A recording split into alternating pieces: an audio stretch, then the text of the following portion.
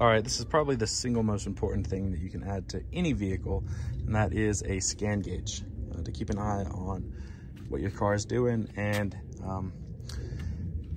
we're gonna mount it right up here on the steering column, right here. And I've got some acetone to clean off the two surfaces, the bottom of the scan gauge and the steering column, before we apply the 3M VHB.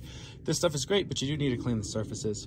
Be careful with acetone. It can dissolve ABS, which is what most car plastic is made out of, so only apply it in the exact spot where you want to apply the double-sided tape.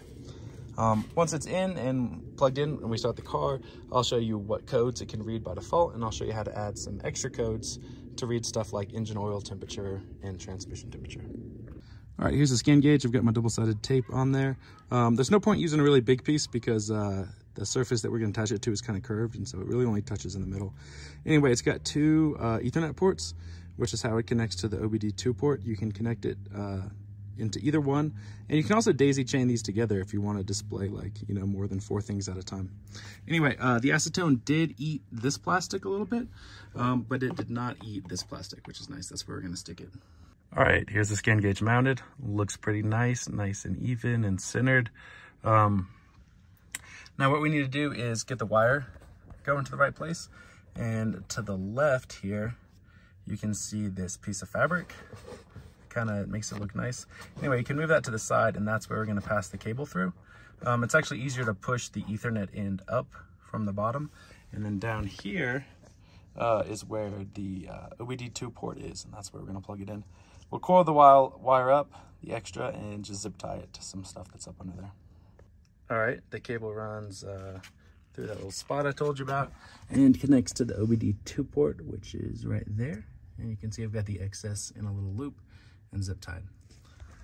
Now let's see what it can display. All right, this is what the scan gauge looks like when you power it on for the first time. Scan in the top left is how you read check engine codes. Trip will tell you about your current trip, distance, speed, fuel consumption, all kind of cool stuff like that. More is how you get to settings. The little one with the red circle is your home button. It takes you back to this screen, but we're gonna look at what gauges come on it. Here you can see RPM, miles per hour, miles per gallon, and engine coolant temperature. This one here, miles per hour, is pretty cool because in here you can tell it if your tires are a little bigger or smaller than stock, and it'll give you a corrected speed, which is kind of nice because we can't really change the calibration of the normal speedometer. Anyway, I'll scroll through them so you can see some of the ones. Hitting a dot on a corner changes that particular one. These are the things that the scan gauge can read by default. The two that I really want to add are engine oil temperature and transmission oil temperature. So I'm going to pull those down from Scan Gauge's website and show you how to type in the codes. It's kind of like an old school video game cheat code, and we'll add those. All right, here are all the codes that you can type in for a 2014 Plus Subaru Forester that has a CVT. You'll notice that the transmission oil temperature is the first one, but missing from this list is engine oil temperature. And I learned this from OC Turbo Joe.